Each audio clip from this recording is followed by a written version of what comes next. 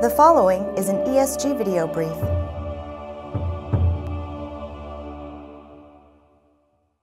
Tape is not a four-letter word.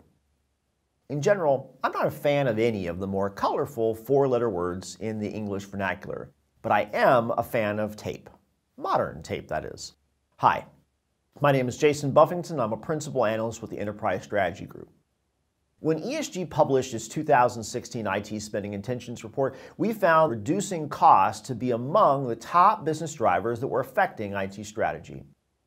We looked at the actual IT solution scenarios that folks were prioritizing in 2016. We found that managing storage growth and improving data backup were among the top 5.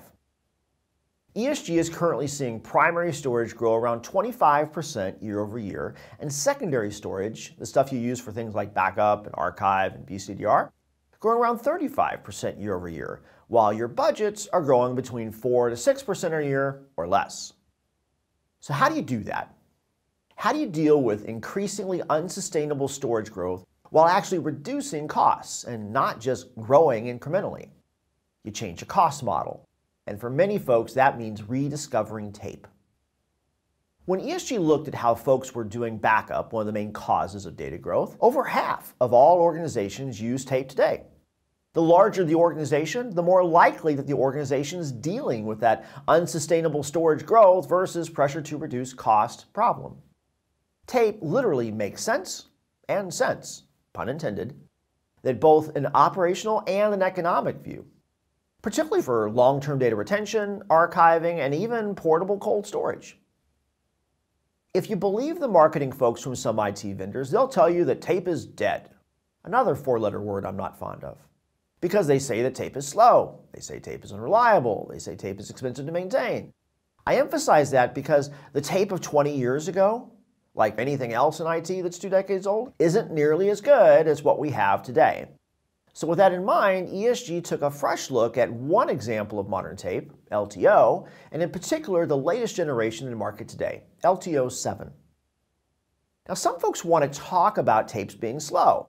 When ESG did our own testing of LTO drives and cartridges, we found that many servers, including backup and archiving media platforms, would have a hard time sustaining a data stream to a tape drive at full speed at over 300 megabytes per second native. That's without compression.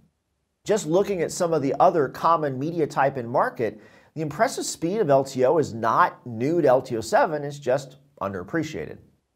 Some folks want to talk about tape cartridges being unreliable. ESG looked at error rates of modern tape cartridges and found something interesting.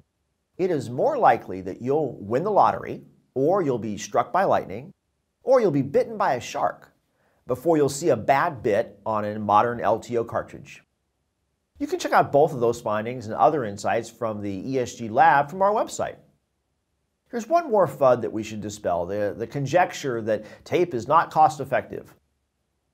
According to ESG's economic modeling, we found that in a typical large-scale data retention usage scenario, tape solutions could yield nearly $13.5 million in estimated cost savings over a 10-year period versus a disk-exclusive solution.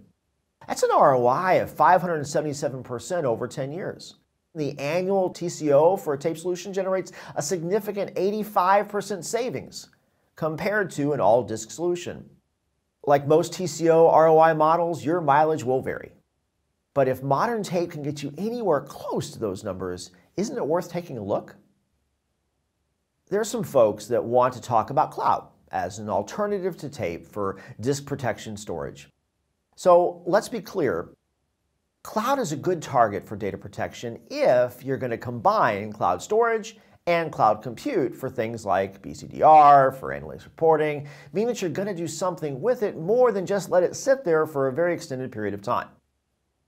Cloud-based data protection solutions are also really good for endpoints and for remote offices. The value of cloud is in the potential agility scenarios. It's not simply in the lowest dollars per gigabyte. In fact, one of the newer, more interesting trends is to look at how the hyperscale or regional cloud providers continue to try to reduce their storage costs in order to be more appealing to subscribers. You know what they're doing to do that?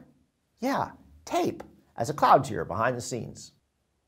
As I mentioned, ESG did some economic modeling on tape, disk, and cloud scenarios in an economic report which is hosted on the LTO website.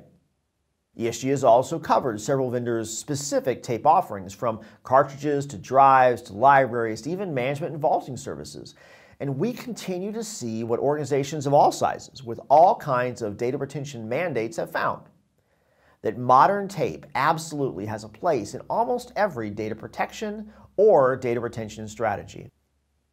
There's a reason why your car's rearview mirror is so much smaller than your windshield. Don't look in the past to determine where you need to go in life or in storage. Look to the future. And for many folks, the future will, or should, include modern tape.